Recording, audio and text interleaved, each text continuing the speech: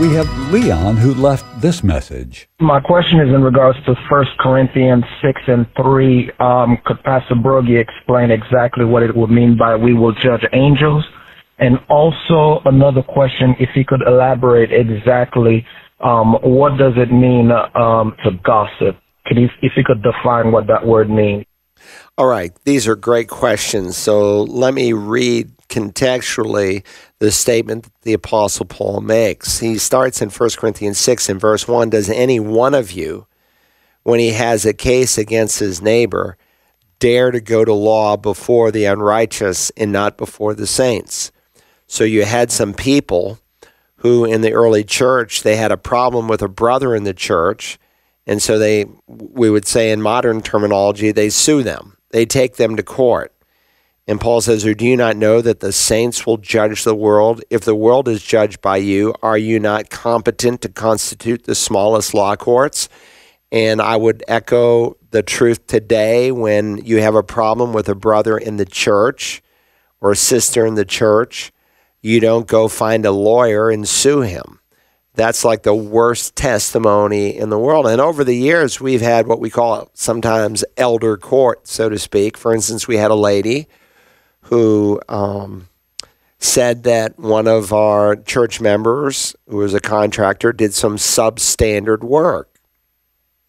And of course, she said, I don't want to sue this man, but she attended another church in another county, but I want to bring this man to the elders of the church.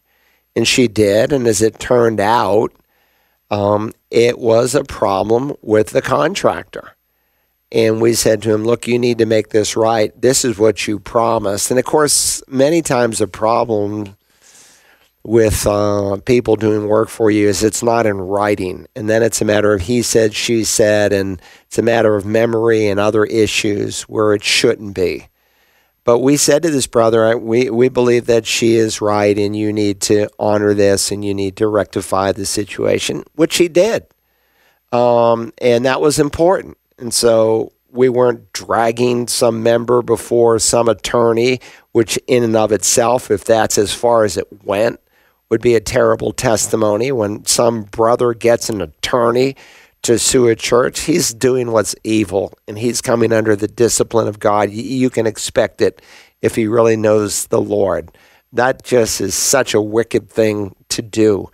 And so God will go on and say, do you not know that we will judge angels? How much more matters of this life? So if you have law courts dealing with matters of this life, do you appoint them as judges who are of no account in the church? I say this to your shame. It is so that is it so that there is not among you one wise man who will be able to discern between the brethren?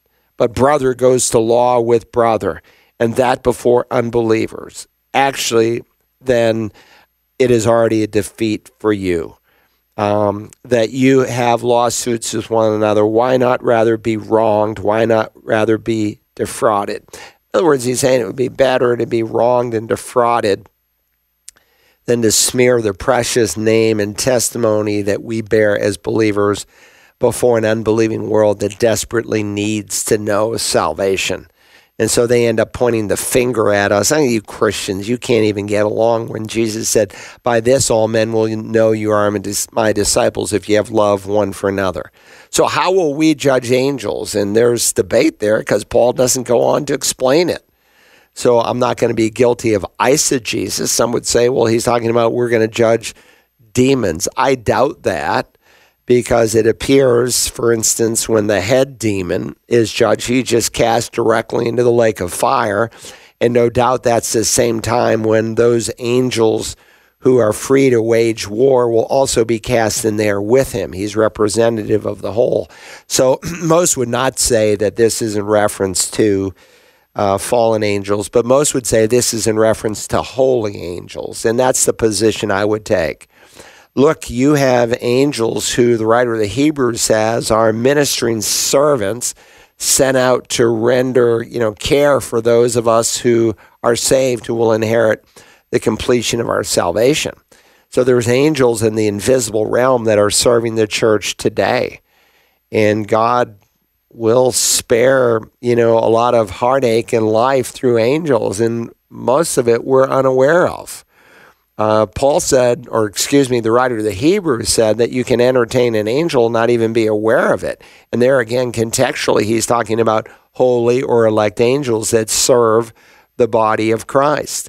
And I think it's quite appropriate that God would allow us to be involved in some of their service evaluation, because he wants to reveal his greatness, his providence, his care, his love, where we thought God really wasn't even involved in looking, when in reality he was. But in terms of the logistics and the finer points, I'm not going to be guilty of reading into the scripture what it doesn't say. I've given you, to some respect, my opinion there.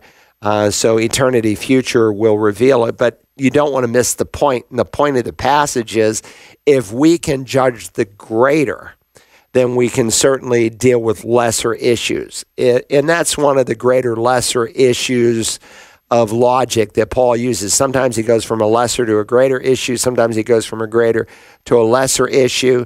If we can do the big thing, the greater thing, judge even angels, then certainly we can discern the problems that we have with one another in the church. I'm not saying that all suits are wrong, but when it comes to a believer, the scripture warns against that, and that's what we need to be careful of. Let's go to the next question. Well, Leon wanted gossip. to know, what does it mean to gossip?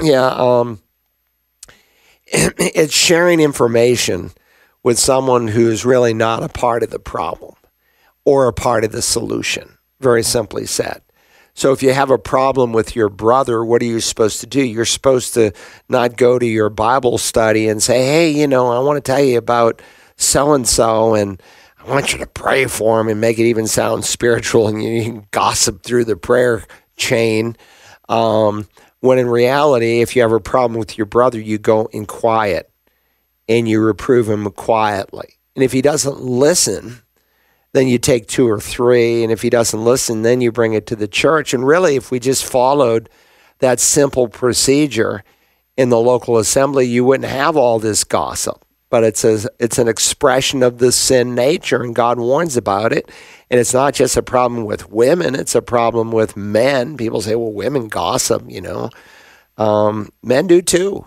And so we need to carefully weigh. But when we are sharing information with someone who's not a part of the problem or a part of the solution, then we are technically crossed the line into gossip. And sometimes it moves even into slander because it's not true. Dr. Carl Broggi answers your questions about the Bible and living the Christian life Tuesday mornings at 11 on The Light 88.7 FM and online around the world at wagp.net.